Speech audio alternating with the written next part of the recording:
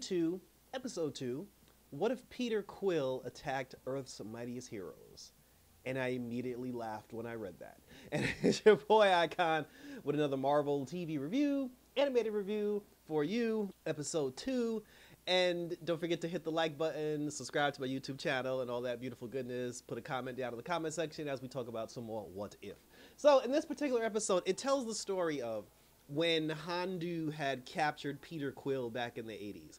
And he was supposed to bring him to his daddy, and then he changed his mind and decided to keep him and raise him as his own. In this particular Earth, Handu actually brought him to his daddy, and his daddy basically used him as a tool, pumped his son up full of power, and then he unleashed him on the planets of the world, and he was going through the galaxy destroying all the 9 realms. So he finally makes it to Earth. And then when he makes it to Earth, you gotta, because I'm like, okay, so like, why would he attack Earth's mightiest heroes? Like, we don't have any. This is the 80s. And then, you know, because it's the 80s, then we get the Peggy Carter and the Howard Stark cameo. And it's always good to see Peggy Carter, because, like, I love me some Peggy Carter. And then, you know, because it's the 80s now, they were just like, oh, he's like, oh, this boy's on his way to destroy the planet. And, you know, and then she's just like, who do we have on our roster that can save the world? And, and it takes us to the most unlikely band, but realistic band of characters, which is T'Challa's father. He came from Wakanda to help save the planet. Some random guy named Foster. I have no idea who this guy is. I don't know if he got brought up at some point. I don't know if he was in a movie I didn't see or a TV. I don't know who's black. It almost seemed like they was like, yo, we need more black people. So they just threw in some random black dude, and he had one of Hank's suits, one of Hank's Ant-Man suits. It was also confusing because they also called him Hank, and they brought in Hank onto the team. Hope was there as like a young girl, and he brought Hope with her to the Stark, you know, to the Stark base or the Shield base, wherever the hell they were.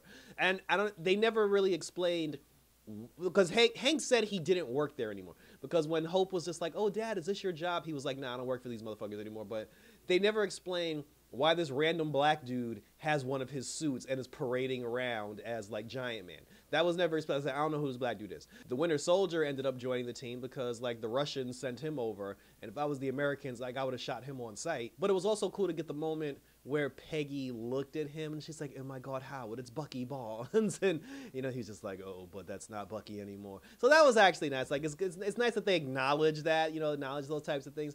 And then, who's the other girl? The girl from, like, they called her, Larson, and I think I remember her from the first Captain Marvel. I think she was like their mentor, like her and the black girl, Monica Mama. I think she was their mentor before she died in like the beginning of the film. I think that was her. I was confused as to why she had the Captain Marvel suit, but in the comment section below, please explain to me who Larson is, and please explain to me who the hell the black dude was, because I had no idea who these people were.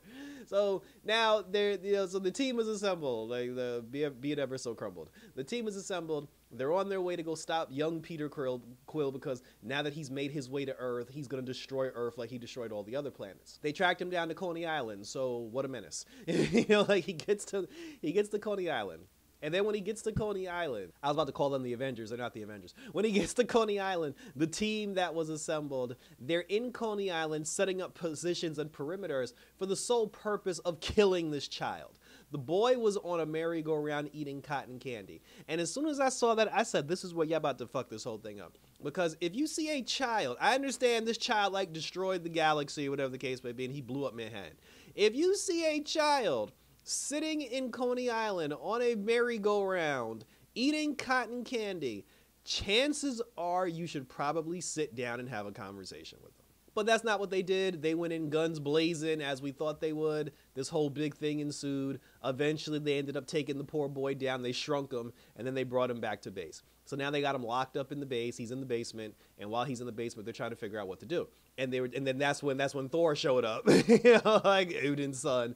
That's when Thor showed up, and he was just like, "Oh, this boy must face Asgardian justice," because Thor said before he came to Earth, he tore through all the other 9 realms, well, the 8 realms. Like he destroyed all. I guess he destroyed Asgard too. He said he destroyed all of the 9 realms, and then Thor had tracked him to Earth. He was like, "This boy must die," and then everybody was just like, "Well, we got to find out what the actual plan is first." Meanwhile, Peter's dad, Ego, he was back on his planet. He was like, "Why is my son not terraformed this planet yet?" And then the computer said that your son got shot down. So then Daddy was like, fuck it, I'm just going to go down there and take care of it myself. So now Ego's on his way to Earth, and they're trying to figure out what to do with the boy. They had realized, they said that there was a plant. Well, Thor told him, he said that he found this plant, like this in Missouri or whatever, Kansas or some shit. He said there was a plant. And he said these plants are responsible for destroying the Earth, because what's happening is Ego is using these little seedlings to embed himself into the planet, and then he absorbs the planet and takes it over. So they were just like, yo, we got to get this seedling off the goddamn planet as quickly as possible. But then he was just like, no, but Thor was like, I want to kill the boy and get my revenge for Asgard, you know, for victory. And while they were having these conversations, Hope basically went down to the basement, you know, a la Peter Quill style with the Walkman. She ended up having a conversation with him like kid to kid. And, you know, he told her the story about his mom. She told him about her mom. The two of them bonded. All you had to do from the beginning was just send the girl, just send Hope in there to talk to the boy, and everything would have been fine from jump. But then Hope ends up letting him out of the prison so he can go down to Missouri to go see his mom. He gets down to Missouri, he sees his mom's grave, and now he's upset because, you know, like, obviously his mom died and he sees her grave. The heroes show up, they find out what Hope did, they have a conversation with her, and Hope's like, I'm not going to tell you where he is unless you plan on helping him, and you don't go down there to try to kill him because you were trying to kill a 10-year-old boy.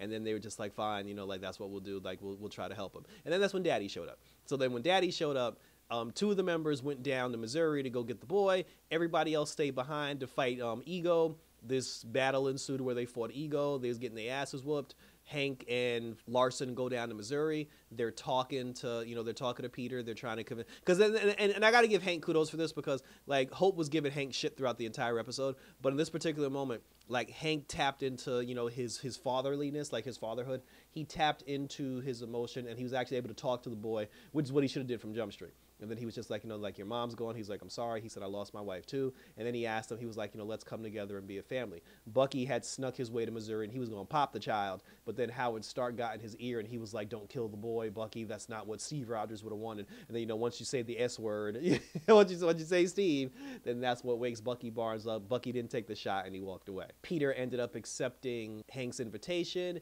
They flew back to the base where Ego was. Hank and Peter together, they you know, along with the seedling, because Peter used the power of the seedling to power himself up to destroy his daddy, and he killed his dad. Before he killed his dad told him, he was like, I was the one who gave your mother cancer, like killed your mother. And he was like, no, not my mom. And then he destroyed him, and then he blew up Ego, but, you know, he saved the world, he saved Earth. But as Thor said, he was just like, oh, pieces of Ego are still spread out throughout the 9 realms. He was like, I must go from planet to planet and destroy this thing once and for all. And then that's when Hank was just like, well, if you're going to do it, you're not going to do it alone. We'll do it as a team. So now every single character, 2 of them, I have no idea who they are. Every single character, they band together to help Thor travel the globe, well, the universe, the galaxy, to go stop these seedlings and to save all these other planets. Obviously, Peter was allowed to go because he's the only one who can legitimately destroy them. And Hope went because she's his friend. I mean, T'Chaka just abandoned Wakanda. I don't know. It was a good episode. I actually did enjoy this episode, and thank you for tuning in. So this was a fun episode. And like I said, it was nice to see. It was always, like I said, it's always good to see Peggy Carter and Howard Stark. And that was funny because this was before the Winter Soldier killed Howard Stark and Mom. So now there's another what if, because now that they snap Bucky out of his mind control, he never kills Stark's parents. So what happens to Tony Stark now? Like, does he still become Iron Man with the arc reactor? So there are some more interesting things that came with that, but share your questions, comments, and concerns down below, and we will continue to talk about it. Let me know what you thought about this particular episode of Marvel's What If Episode 2. What if Peter Quill came to attack the end?